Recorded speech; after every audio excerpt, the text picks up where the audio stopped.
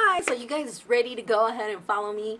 It's going to be a time lapse and it's going to be really fast. I'm going to try to work as fast as I can. But this video, in reality, I think it's going to be about 3 to 4 hours. So I'm going to have to crunch it down to at least, I'm hoping, 10 minutes or so. But if not, it might go, more time. But I'm going to be painting my wall. The sneak peek that I showed you guys, that lady in my wall. I sketched her out just using pencil, and then now I will be using different kind of acrylics. Acrylics I'm going to be using, cheaper brands and stuff like that. In reality, I'm not going to be using anything expensive. Mainly I'm going to be using like folk art. I'm going to be using this brand. I'm going to be using this brand. And I'm going to be using this brand. And I'm going to be using this brand. Yes. Okay, guys. So I hope you guys enjoy the process. In no way do I have any idea what this is going to turn out like. It could go very well, it could go very bad, but that's the whole idea for me to share it with you guys and then, move forward. So I'm going to go ahead and use different kind of colors for the hair. I'm going to be using 4 different kind of colors. 3 are going to be just, the darker, medium, and then a lighter. Once it dries out, I will add like a smaller highlight, which is going to be the 4th color. For the skin, I'm going to go ahead and just play along with it and see where it takes. And then I'm going to go add a little top hat. And it's not a beret. It might look like a beret because I did see the sketch and it kind of does look like a beret, but it's not. So I will go ahead and paint it, and then the only downfall with this is just that I actually did the face too high, and it was supposed to be a little bit lower, so I could have added the little top hat and then added stuff coming out of it. But I'm going to have to work with it and then figure out where we're going to go from there. So I definitely will not be talking in the video, because I will be doing like a fast mode. Like I said, I'm sure you guys don't want to be checking out the stuff with me for like 3-4 hours, right? And I will be doing it in sections, so you might see me wearing different clothes because I will be starting and then I will be leaving and then I will be starting, leaving, starting. So as I work, alright guys, I hope you guys enjoy the process because this is going to be fun. I can't wait. I've been wanting to do this so bad. I've been wanting to start this mural on my wall, and I just delayed it, and finally. Alright guys.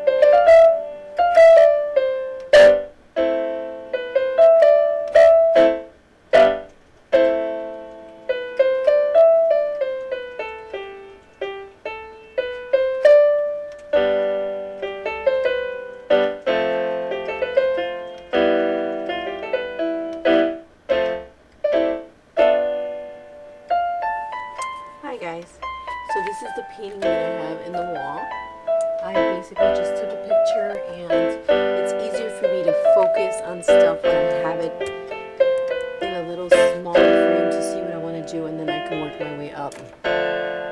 So what I'm going to do is I'm going to go ahead and tape it to my glass, and then work from there. So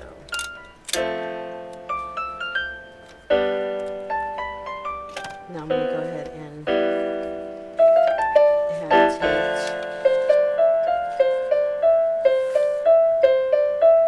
And then move from there. So basically I've already done, this is a picture, and I'm going to be able to fix her hair and do different things. I just wasn't very happy with the whole look. So going with markers and paints and stuff like that, I'll be able to do it. Right now what I'm going to do is I'm going to go ahead and use markers.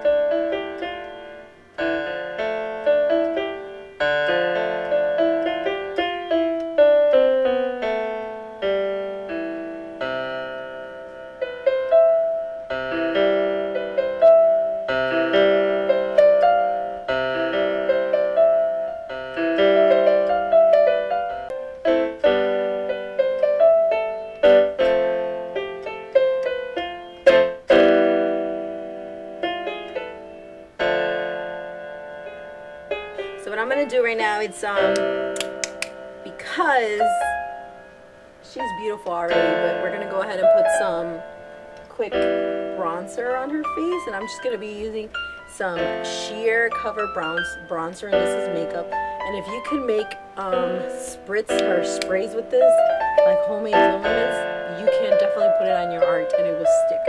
So I'm gonna go ahead and put it on like a bronzer, like I'm doing makeup. Let's get started.